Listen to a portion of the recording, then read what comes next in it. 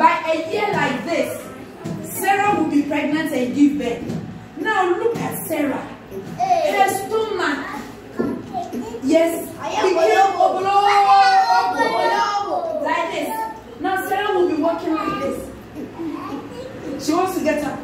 She goes like.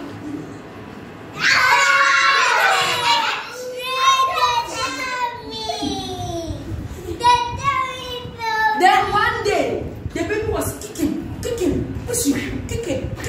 Then the baby began to come out. Then Sarah went. Midwife, please come. Midwife, help me. Midwife, help Sarah. Hey, where's my Kelvin baby? My baby Kelvin.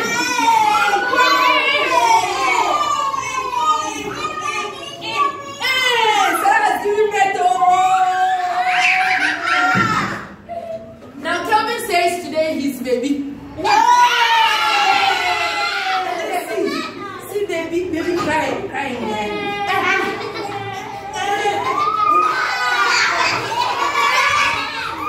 Sarah had given birth as old as 90 years.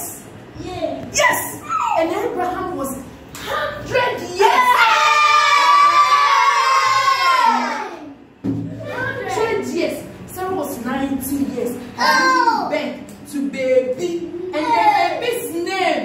Do you know the baby's name? Isaac. His name was called Isaac. What is baby's name? Isaac. How old was Abraham? Abraham was 100 years. And Sarah? 90 years.